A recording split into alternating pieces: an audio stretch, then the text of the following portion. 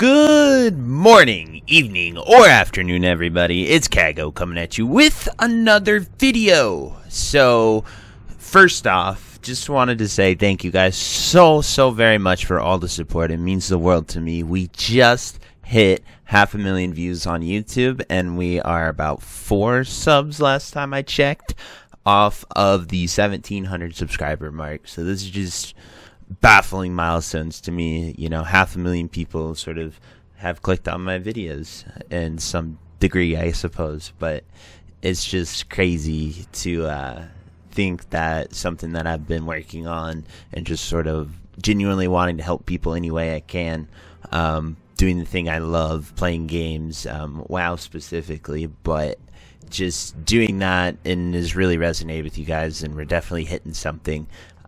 It just means the world to me that it's taking off so much, and I just wanted to take the time here to thank you guys so very much for everything. If you have any suggestions or anything you'd like me to do to sort of celebrate that, just let me know. I'm happy to do it. But anyway, let's get into this video. So today's video is going to be the last profession that we are going to cover. Then we have covered everything profession-wise in Classic, and that is actually going to be engineering. Now, engineering is a pretty interesting profession because there isn't too much money with it. However, there is a ton of uses for it, and to go in depth, like, I've been putting this one off because I actually don't have an engineer at max level. I have focused on so many other profit-making professions opposed to engineering, and while engineering is great for some awesome things and toys to mess around with, it's not really something that I have sought after, because I didn't really get hardcore into PvP. If you are hardcore into PvP, you absolutely need engineering. Like, it is a must-have profession. But just to sort of go over some of the things with engineering. First off, there are 2 forms of engineering. There is gnomish engineering as well as goblin engineering. Now, goblin seems to have a lot more consumables, stuff you're going to make over and over and over again, such as one of the biggest items that is one of the only items I've seen profit, and that is a goblin sapper charge. Now we're going to find that here in explosives right there. Now the cost of this is 1 mage weave cloth, 3 solid blasting powder, and an unstable trigger. That turns out for the raw materials to be 1 mithril bar, 2 mage weave cloth, and 8 solid stones. Now I went over to the auction house just a moment ago and took a look, and sapper charges were about 4 gold per, and the mats to make them were about 2 gold and 60-ish silver. And that was pretty cheap to me, and there is profit margin there. I'm not sure how well they sell. I don't have an engineer. I'm not sure if it's really worth your time to sit there and just make a ton of these, but if engineering and mining are your 2 professions, why not, you know? Mithril, solid stones, mage weave cloth, that's all mid 40s type materials. You'll get the solid stones from mining mithril, so that's super huge. But anyway, that's sort of one of the biggest things for Goblin and Profits, period, that I have seen.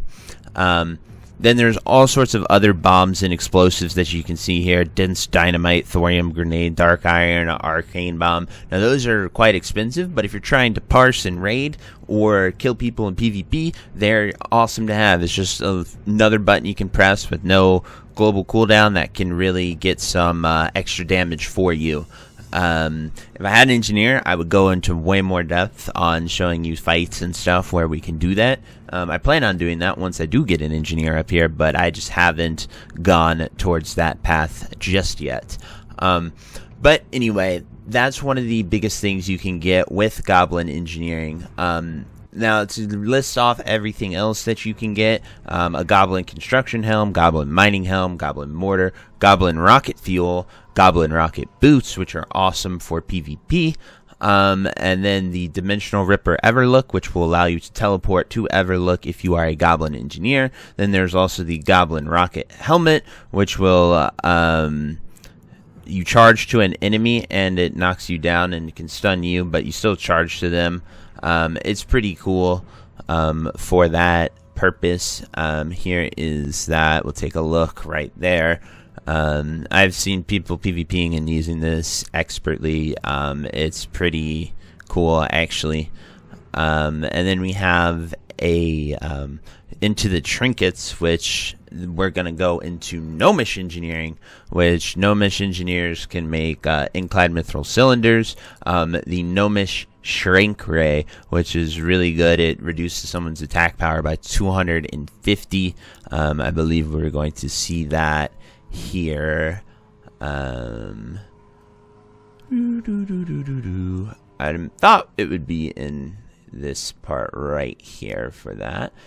Anyway, a lot of the gnomish stuff are these items that you see right here. You know, they're fun little toys that sort of do things and can really manipulate a battlefield, and you're able to sort of fight and do things.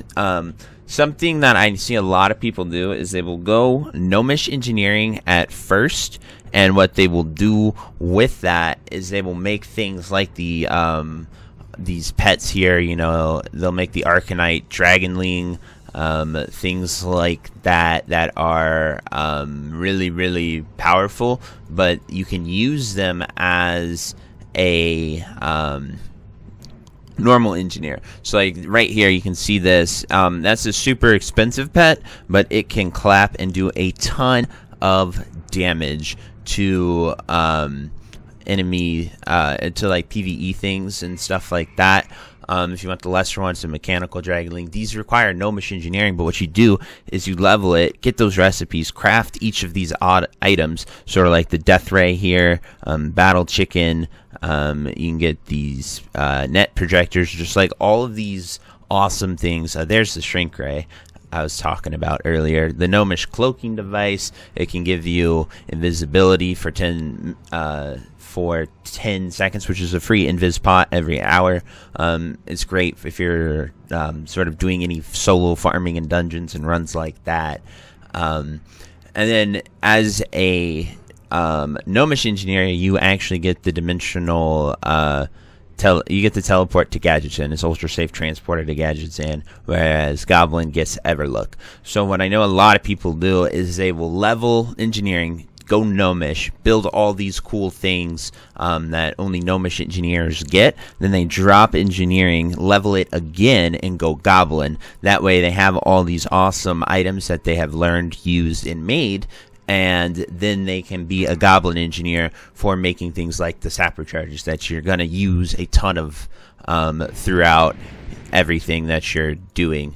And I just wanted to sort of go over that real quick and show you how you can definitely do that and why that is an awesome thing to do. But that's sort of it for the goblin to gnomish engineering. My friend here is getting an enchant.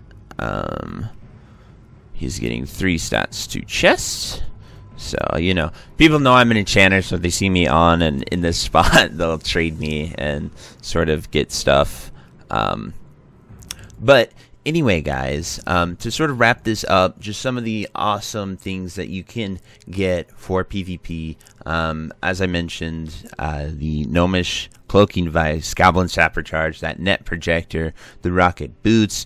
Something I didn't say was the gnomish mind control cap. This thing is pretty overpowered. It can you just pretty much mind control someone for 20 seconds and they become your pet. It has so many practical uses because while they're your pet, like, they're not a threat. You can do so many things with that, reposition them.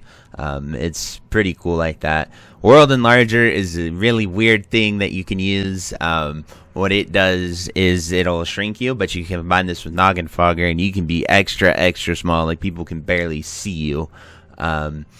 It's just something that's really, really awesome. And then some of the final things to mention here are the reflectors. So there's an ice reflector, a flame reflector, and a shadow reflector. These are primarily used in PvP situations. However, they can also be used in PvE for very specific things. The fire one you'll find a lot of use in MCBWL and Ixia. It just will stop you from taking fire damage for 5 seconds, which can be make or break in some situations. Then there's also a field repair bot that you can drop down to have people repair their gear. That one is pretty freaking nice, I'd say. You can get your repair for just your raid and stuff by dropping that there. And then there's finally the goblin jumper cables, which can be used. You put them on and you can revive a fallen person. It has a chance to res. Pretty nice for classes that don't have reses like everything other than shaman and priest, really. And then there's also C-form charges, which can blow open locked doors. These are great for Dire Maul tribute runs. It can open up that door if you're an engineer. And yeah, there's just a lot of stuff that engineer can make and have. Just a lot of just cool toys almost in the sense of retail, and just things that you can use here that can really help you and sort of give you so many options on how to play the game or go into any situation. If you're talking about PvP, it's just something that's super cool and a must have if you're going into PvP to any seriousness. Even if you're hardcore raiding, a lot of the onslaught I know requires engineering, so everyone has sapper charges, and that's just something that's crazy. My guild requires it for most people, unless you're someone like me who has all the professions. Then you don't have to. But anyway, guys, I really hope this helped. Finally, thank you again, guys, for everything. It means so much to me be hitting these major milestones, and sort of just what I'm doing is sort of meaning something to you guys. And that's all I've pretty much ever wanted, was to do what I love, playing games, and sort of help people. So sincerely, thank you guys. Really, it really means so much to me. But yeah, if I forgot anything or there's anything you guys want to add, ask me about, feel free to leave them in the comments section below. I will definitely answer it. And until next time, guys, I'll see you later. Bye-bye. If you made it to the end of this video, thank you so much for watching. It truly means a lot to me. If you happen to find anyone that you know would also benefit from watching this video, please share it with them. It helps me out a ton and allows me to keep doing what I love every single day, and that is gaming and sort of helping people any way that I can. So finally, thank you so much, and I hope you have a fantastic day. Goodbye.